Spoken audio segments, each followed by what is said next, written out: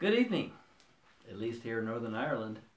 Welcome to our midweek Bible study for Calvary Braid Valley. As we are looking at the Psalms, going through the Psalms tonight, we will be in Psalm 30. So open your Bibles to Psalm 30 and prepare to get your socks blessed off. Does that make sense? I don't know. You said it. Anyway, prepare to get blessed by this psalm. I've entitled this study in Psalm 30, From Sad to Glad. And that right there should give you an encouraging heart. So let's pray for the Lord to anoint His word and to minister it to our hearts. So Father, we pray that you would bless the going forth of your word. Lord, we are proclaiming the eternal word of God. This word which is alive, which is living and powerful and sharper than any two-edged sword, able to pierce the soul and the spirit, the joints and the marrow. So Lord, we pray that you would insert your word into our lives.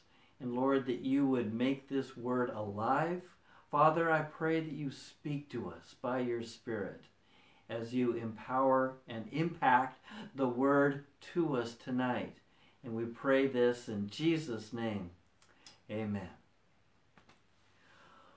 Well, Psalm 30 does give us a little background to it, which sets the stage for it and helps with the understanding of this psalm. Because the psalm begins that it's a psalm of David. So we know who wrote it, and we know why it was written and about kind of when. Because it says this is a song a song at the dedication of the temple. So we know that this was written by David when he was king, because the temple was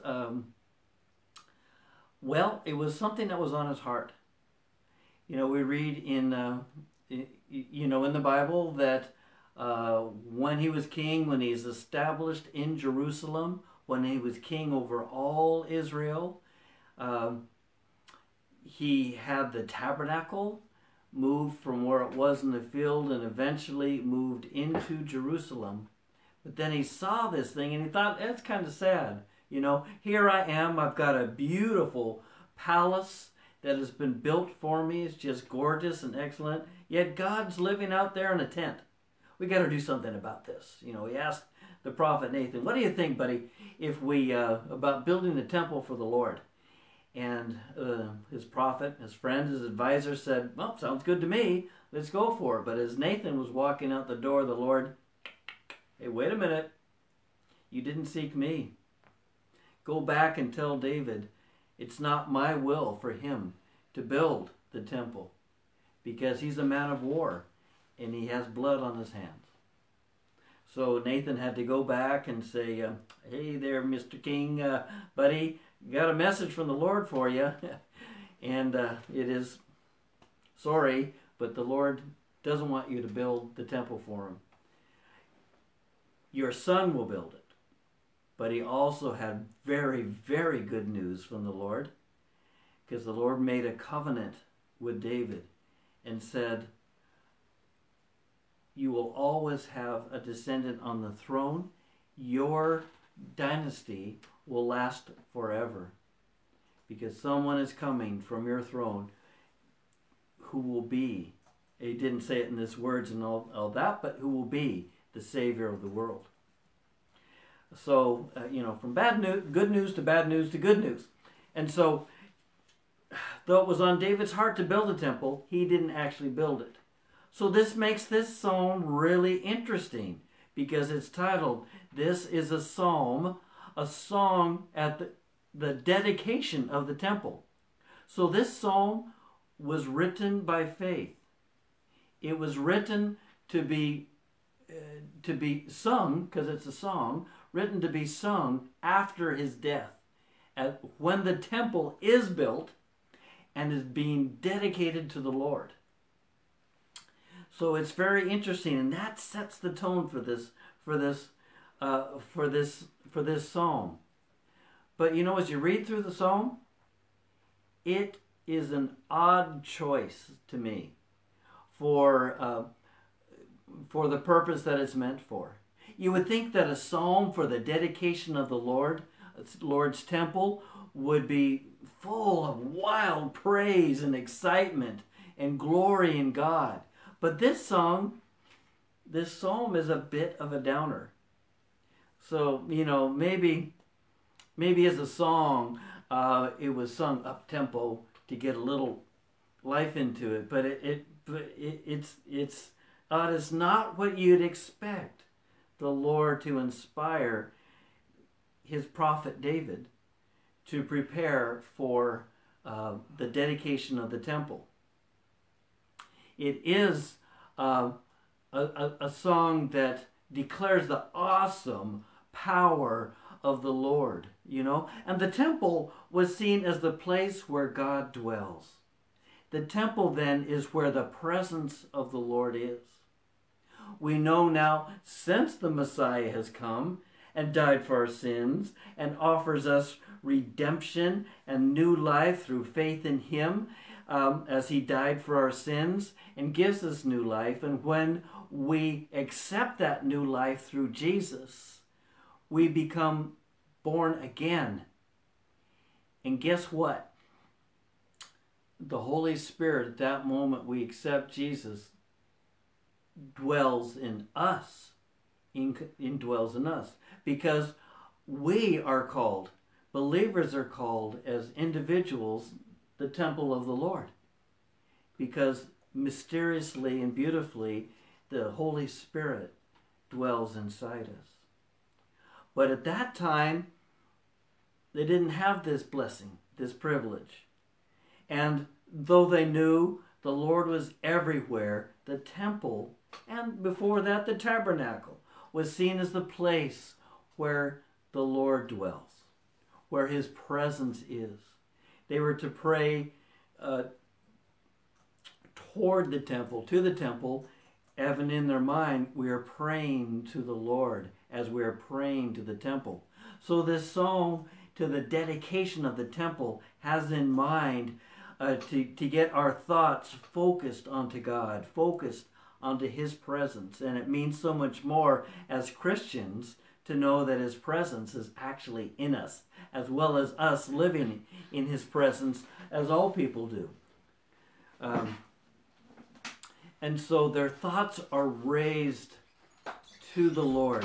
You know, as you look at the temple, it was an awe-inspiring building, tall and glistening with white marble stone and gold doors, and you know, all the beauty and everything inside. It was just really an awe-inspiring thought. And as worshipers would come to the temple, you know, look up to this big building, their thoughts, their hearts would be lifted up, enlarged up to the Lord. And so this is a psalm of thanks and praise to the Lord, who answers our prayers that are directed to him and directed to there. The temple was actually dedicated by David's son Solomon, who became king after David died. And we read of Solomon's prayer on the day of dedication of the temple in 1 Kings chapter 8. Especially verses 27 through 30. I'll paraphrase some of the thoughts that Solomon had, because they really apply to this prayer.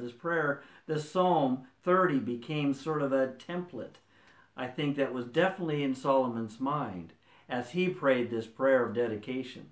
Verse 27, he said, "Will God dwell on earth?" You know, the God who is everywhere, will he dwell with us in this, you know, in this building?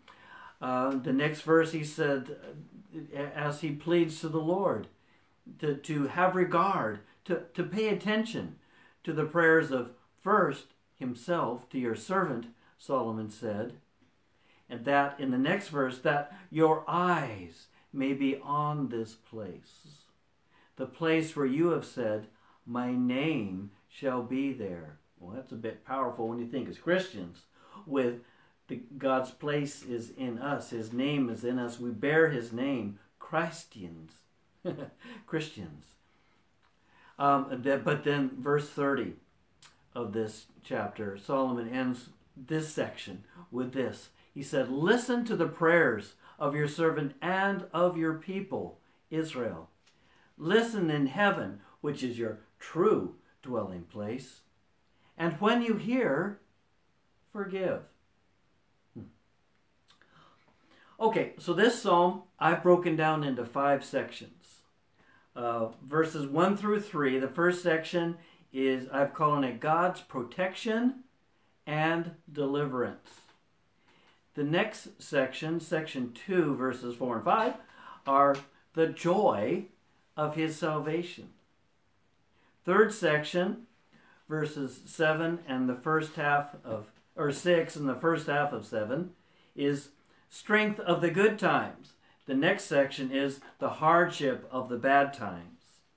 And the final section, the last 3 verses, is, oh, how God changes things. Like I said, it's you know, well titled, I think, calling this psalm from sad to glad. And then I'll repeat these sections as we go there so you remember if you're taking notes or anything. So this first section, we read verses 1 through 3. This I had called God's protection and deliverance. And the key line is, you restored me to life. And it says this, I will extol you, O Lord, for you have drawn me up and have not let my foes rejoice over me. O Lord my God, I cried to you for help, and you have healed me. O Lord, you have brought up my soul from Sheol. You have restored me to life, that I should not go down to the pit. Now, you see what I mean about kind of an odd psalm for the dedication of the temple? But yet, what's it doing? He's drawing our thoughts to the Lord. He's reflecting on what the Lord actively works in our lives. It's not just a God of, ideas or concepts or things. It's a God who actively works in our life, who is a partner with our lives and takes part in us. So it is applicable for this. This is the practical working out of God's presence in our life, and the actual working out really of salvation, of God protecting us. Well, in this first verse it says, I will extol you, O Lord, for you have drawn me up and have not let my foes rejoice over me. You're probably wondering, like I did, what this word extol means. And it simply means to be lifted on high. He's basically, I lift up your name. We sing that a lot in worship songs, and we see it in the Psalms in that. So I lift you up, again with the temple, this building looming up before them. Oh, I lift you up, oh God, because you have drawn me up. Now that draw me up is another term that's it's not used much, only about 5 or 6 times in the Old Testament, and it means to be lifted up, but in a little different way. It's actually taken as a bucket in a well is lifted up. So it's like you're taking water out of the well, you're drawing it up out of the water. He's grabbing your life and protecting you. The first time this term was used was in Exodus chapter 2, when Moses fled Egypt and ended up in Midian, and there it was at the well in Midian, and he saw all these girls coming up, and they were coming up to, as it says in verse 16, they came and drew water and filled the trough to water their father's flock. Moses came and saw this, and some bullies came trying to edge these girls out of the way. So the man's, what girls can do this here? Moses, typical as he was, he chased these guys off and let the girls be able to draw their water. So they were pretty thrilled with this, strong young Egyptian that came and protected them. But anyway, so you see it's drawing up. And so it's great like this. And basically what the psalmist is saying, it says, I lift you up, Lord, because you have lifted me up out of trouble. Beautiful, isn't it? God's moving in our lives. He lifts us up out of the well, out of trouble. I just instantly go to another favorite psalm of mine, Psalm 40. Verse 2 says, He brought me up also out of a horrible pit, out of the miry clay, and set my feet upon a rock and established my goings. Same type of things. He drew us up. He rescued us. He pulled us out of trouble. He lifted us up. Verse 2 says, O Lord my God, I cried to you for help, and you have heard me. You remember Solomon's prayer? How he asked the Lord to, when we pray to you, to listen. Hear us, Lord, when we pray. And when you hear, forgive us. Because so often that's what we're asking for. We're asking for help, and we're realizing we need help. But it's worded in a different way. It says, I cried out for your help, and you have healed me. Isn't that a beautiful, precious term? As one commentator, old-time commentator said, affliction is often described as a disease. And so relief of this is by healing. When we're afflicted, when we're in trouble, it's like having a disease. And when he rescues us from trouble, it's like being healed from that disease. Again, another psalm mentions this, kind of gives a better idea about this in using healing. Psalm 107, verses 19 through 21 say this. Then they cried to the Lord in their trouble, and he delivered them from their distress. He sent out his word and healed them, and delivered them from their destruction. Let them thank the Lord for his steadfast love, for his wondrous works to the children of man. Indeed, he healed them out of their distress. He had healed David. He's looking at this as a problem, maybe a specific problem, or just problems in general. And he healed him, too, of his distress, of his trouble, and his discouragement. Oh, Lord, heal us from these things.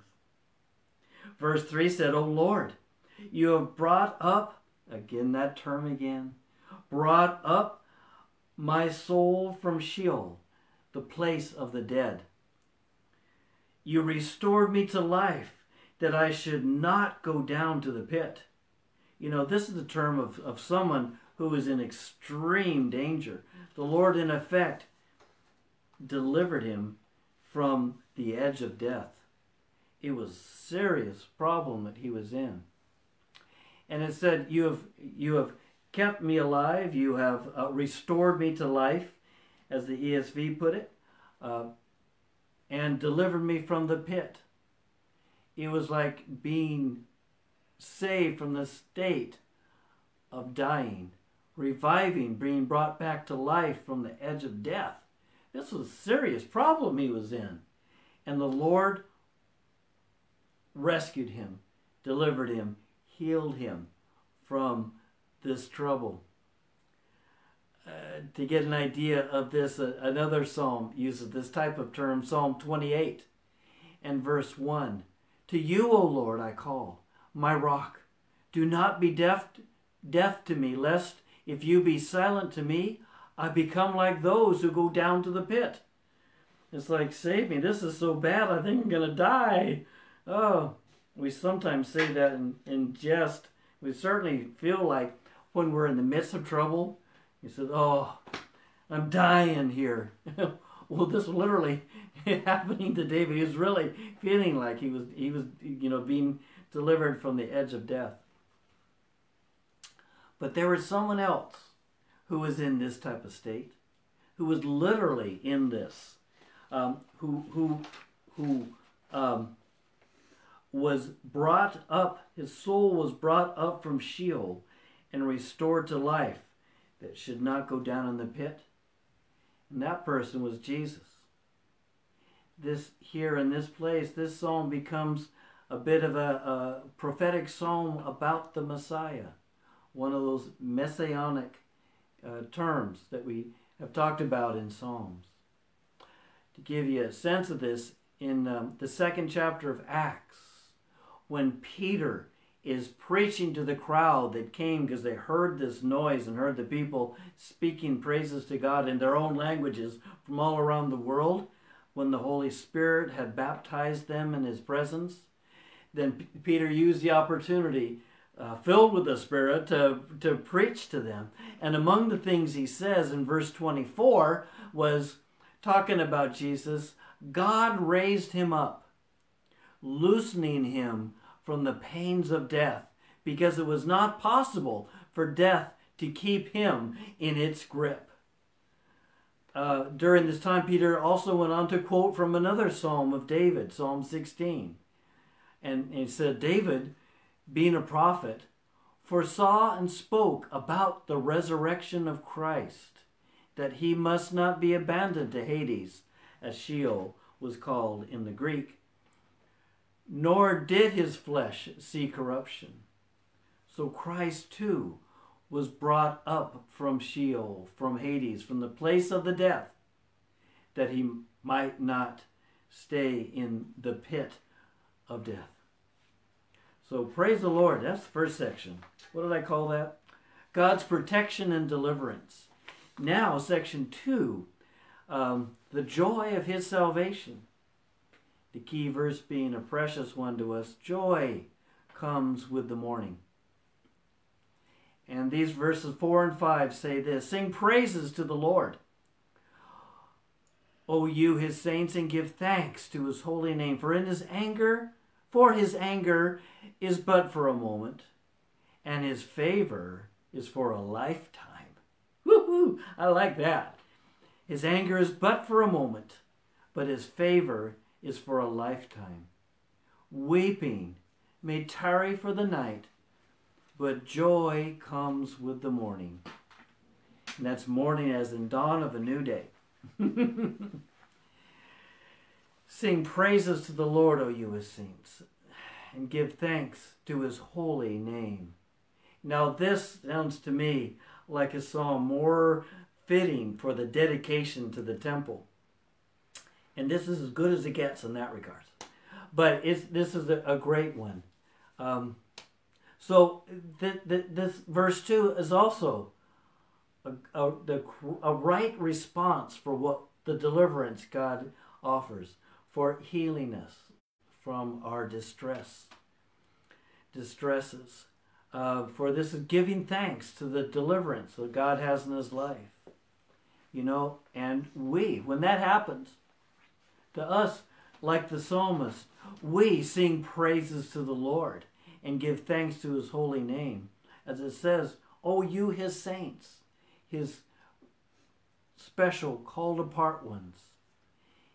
Sing praises, and we do so, if not out loud, in our mind or in our heart at least, and we give thanks to his holy name. And speaking of holy, Psalm 22 and verse 3 says this. And I love how this is put. Now, Psalm 22 is a definite messianic psalm. It goes on cringeworthy verses to describe crucifixion and what happens to a person in detail. But in verse 3, as this psalm is just getting going, it says, "But you are holy, you who inhabits the praises of Israel."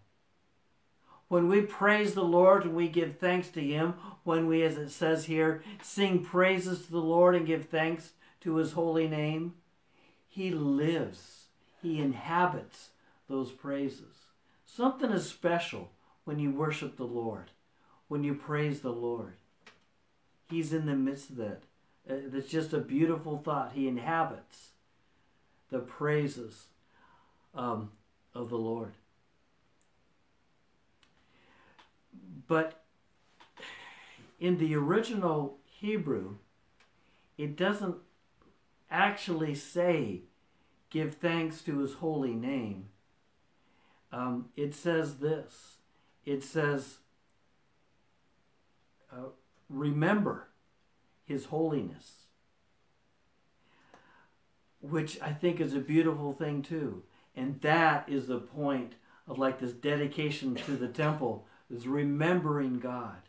And we remember, in this case, His holiness. It's good to remember the Lord.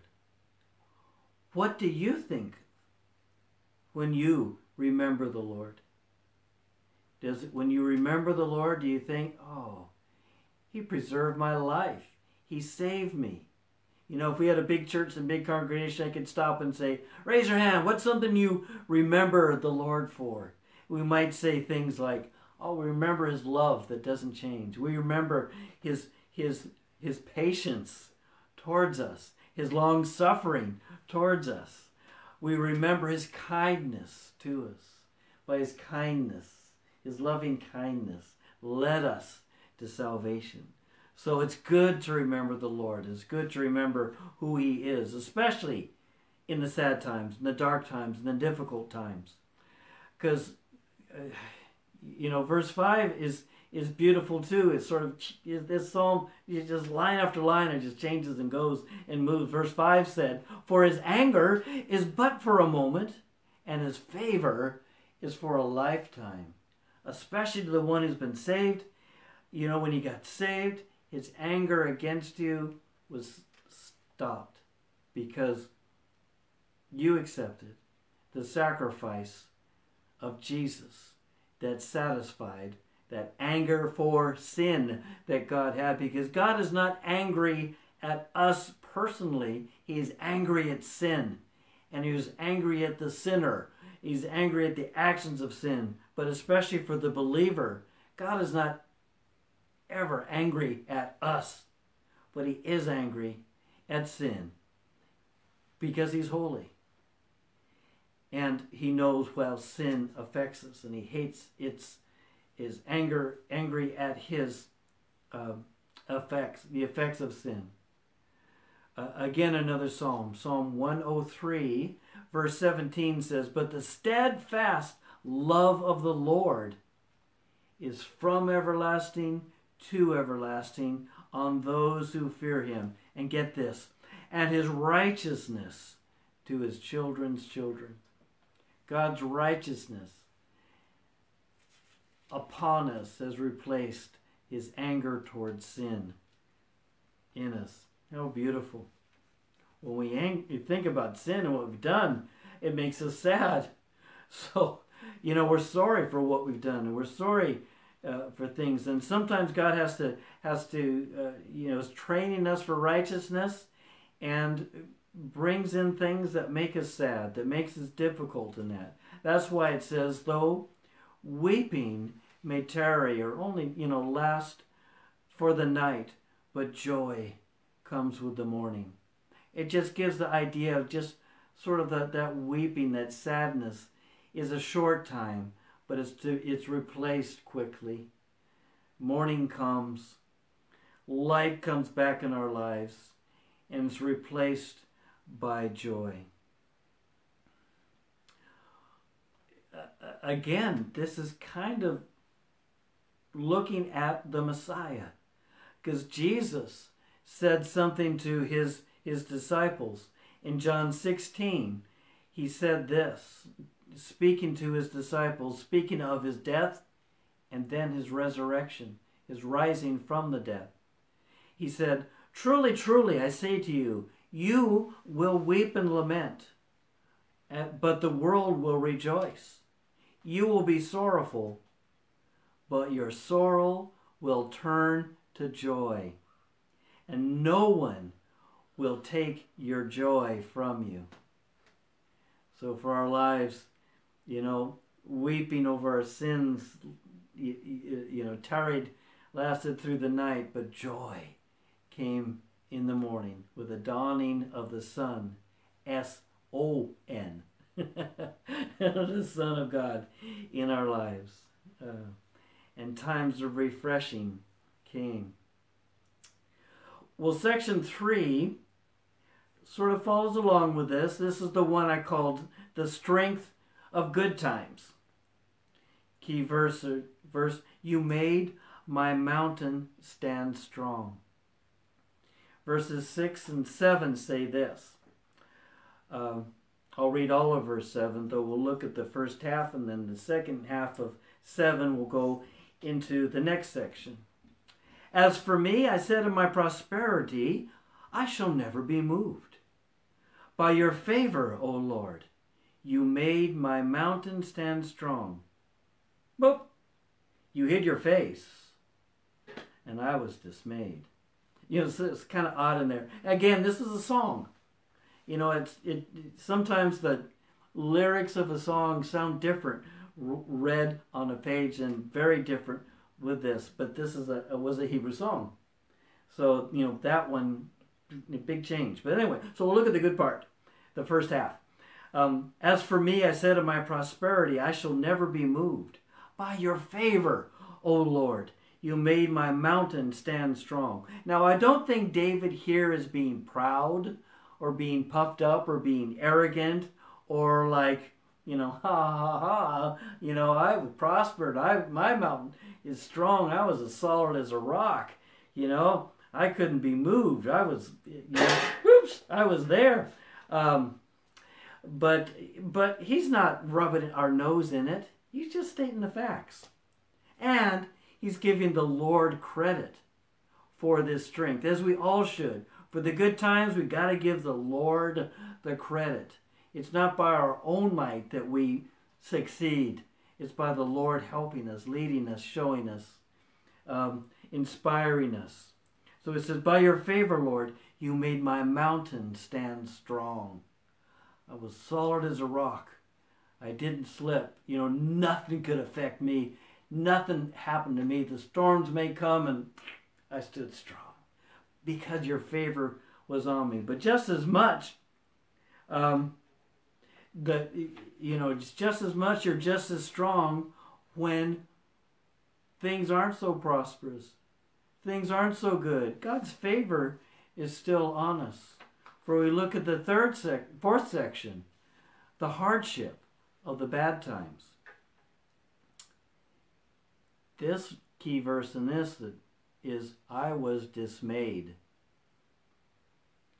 So, from the second half of verse 7 through 9, we read, you hid your face.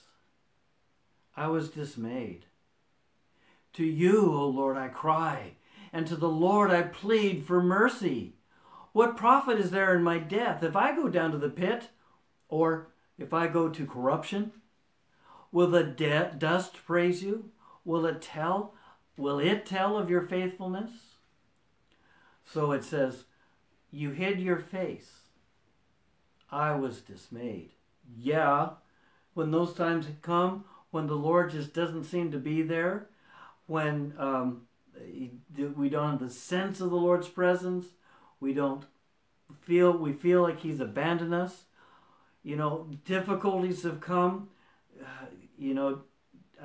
Temptations were too overwhelming.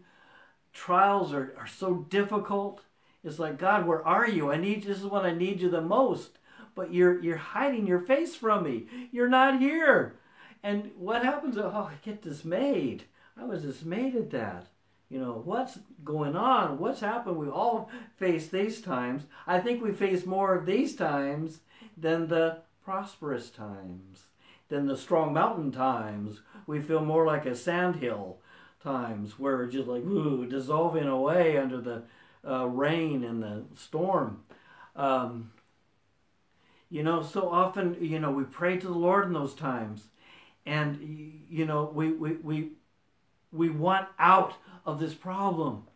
We seek the Lord and go, oh, Lord, change these things. I want out, and I want it now. But so often, the Lord's answer to our prayer is not yet. He knows in His wisdom that we need more. And in those not yet times of deliverance, it feels like He's hiding His face from us. But we know that's not the actual fact. He'll never leave us nor forsake us. He'll never hide Himself from us. It's just how it feels. Again, in that messianic psalm, Psalm 22 of David, now farther down in verse 24, it says, speaking of the Lord, for He has not despised nor abhorred the affliction of the afflicted. He has not hidden His face from him, the afflicted person. But when that person cried to Him, He heard. That's the fact. We have this psalm that says, you hid your face, I was dismayed. To the psalm we just read, He hasn't despised you or hated, or your affliction hasn't turned Him away. He hears your prayers when you cry out to Him. It made me think of our brother Job. Earlier, I didn't read the verse in there, but earlier in verse 29 of Job, he talks about the good times. The times he had, the times when his life was solid as a mountain. When, he was like, I'll die in my own house, he said. My days will be as numerous as the grains of sand. New honors were constantly bestowed on me. I was like a tree whose roots reach the water, refreshed and renewed and strong. But then, wham, that trial hit. And it's as if the Lord hid His face from him. And he was in dismay. He was in sackcloth. He was in the clothes of mourning and in misery. And in who came to help, they just added insult to injury and made things worse. And he had to, he's crying out to them. He says, I used to be, solid as a rock like a mountain. But now, he says in the next chapter, but when I had hoped for good, evil came. And when I waited for light, darkness came. So often we can relate to Job when it's difficult and hard, when he hides his face. It seemed like the Lord hid His face. But He was still there. He knew, God knew what He was doing. He knew what Job could handle. Oh, Lord, please don't see in me what You saw in Job. Test what I can handle. The next verse then follows along. It says, to You, Lord, I cry, and to the Lord I plead for mercy. When these hard times hit, when it seems He's not there, what do we do? Where can we go? Nowhere but to the Lord, who seems to be absent, but we know He's not. Who seems to be silent, but we know He hears. Who seems to be gone, but we know He's by our side. Who else will give us mercy? Who else can deliver us from deadly trials? Who else has faced this same type of thing and demonstrated God's power of deliverance by rising from the dead? Who else but Jesus Himself? We remember Him, so we cry to the Lord for help and plead for mercy. And then He says, what profit is there in my death? If I go down to the pit, will the dust praise You? Will it tell of Your faithfulness? And again, He's just stating a fact. He's pulling out the big guns of trying to convince the Lord that the Lord needs to save him and get him out of this trial, because He says, hey, if I die, I can't plead to you. You won't hear from me because I won't be on earth anymore. I become silent.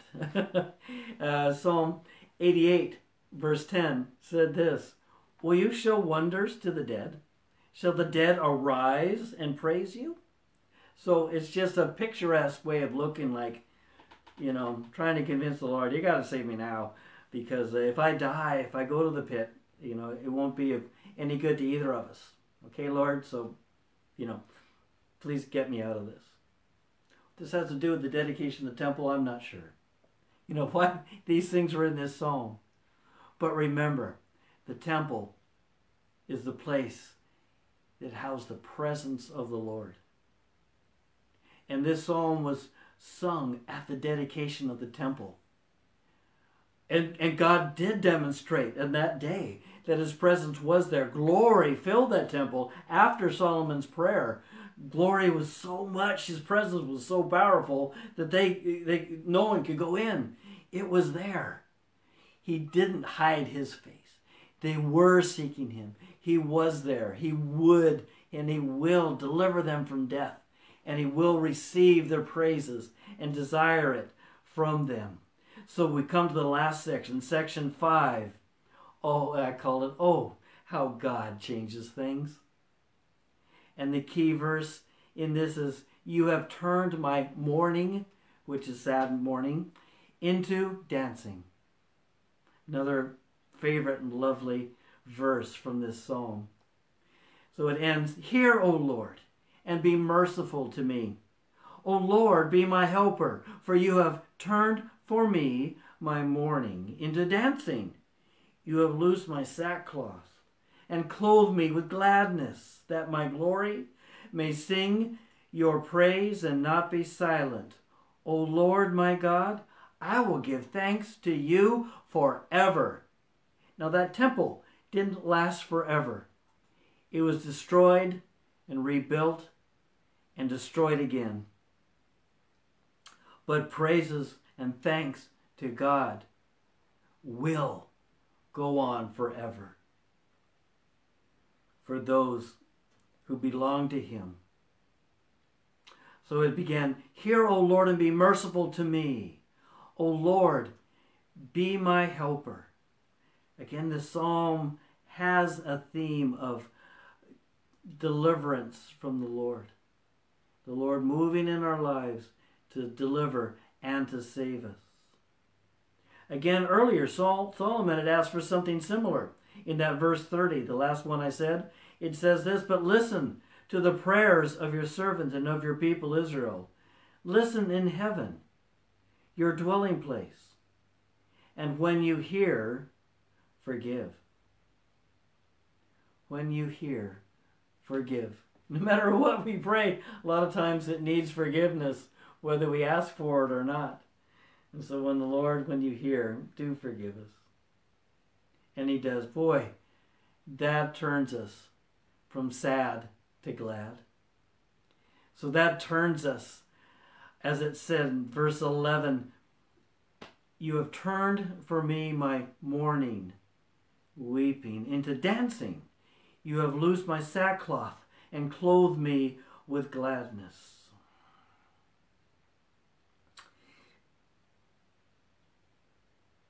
He praises the Lord so often by faith that deliverance will come.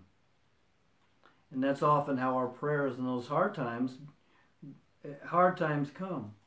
Now, it talked about you have loosed my sackcloth. Sackcloth was, other translations use burlap. It's scratchy, uncomfortable cloth that they would put on when they were grieving, when they were sad, when they were mourning the loss of the death of someone. They would put on sackcloth. And sackcloth is itchy and uncomfortable, a constant irritation and a constant reminder of the sadness you're in. Some people put on sackcloth every day of their life, it seems. Some people, go around just, like it said earlier, in mourning. But mourning was turned here, it said, to joyous dancing by the Lord.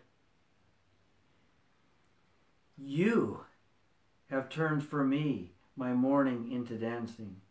You have loosed my sackcloth and clothed me with gladness. Now that word gladness means joy, pleasure.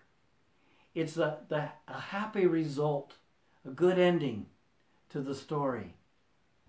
Gladness is just what it says, glad.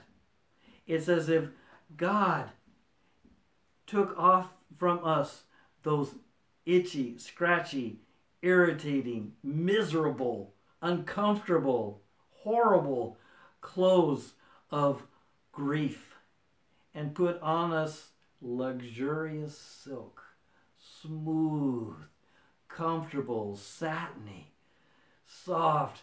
It's like your pajamas that you never want to get out of. Warm and cuddly and smooth and comfortable and satisfying and lovely. He takes off the clothes of grief and puts on us the silky, smooth, comfort clothes of gladness, of joy, of rejoicing. He does that. Isn't that a beautiful picture? Therefore, as the psalm ends, that my glory may sing your praise and not be silent. Now, this term, my glory, is also translated as my soul, or even my tongue, my mouth. Psalm 16, verse 9, uses the same term, and in the ESV, it translates it in sort of a better understanding. It says, Psalm 16:9 says, therefore my heart is glad, and my whole being rejoices. So that's what it means when it says, for my glory, it's like all of me may sing your praise and not be silent. Whether we're sad or whether we're glad, we can sing his praise and should not be silent. Amen. We say, O Lord, my God, I will give thanks to you forever. As I said, especially the believer, we have life eternal, life everlasting, and we will give thanks to the Lord forever. So Lord, thank you that you turn our sadness into gladness. You never turn away from us. You are always with us. You deliver us. So Lord, just as the people, as they sung this song at the dedication of the temple, lifted up to this magnificent building, reminding of the much more magnificent Lord whose presence was there. So Lord, help us to always be lifting up your name, for you lift us up out of distress and out of trouble. Thank you, Lord, for your salvation. Thank you, Lord, for your life. And thank you, Lord, for this song. We ask this in the mighty name of our Lord and Savior, Jesus Christ. Amen. Well, God bless you, dear ones. My brothers and sisters, I hope you have a great rest of the day and a great week. And maybe we'll see you again on Sunday. God bless. Bye-bye.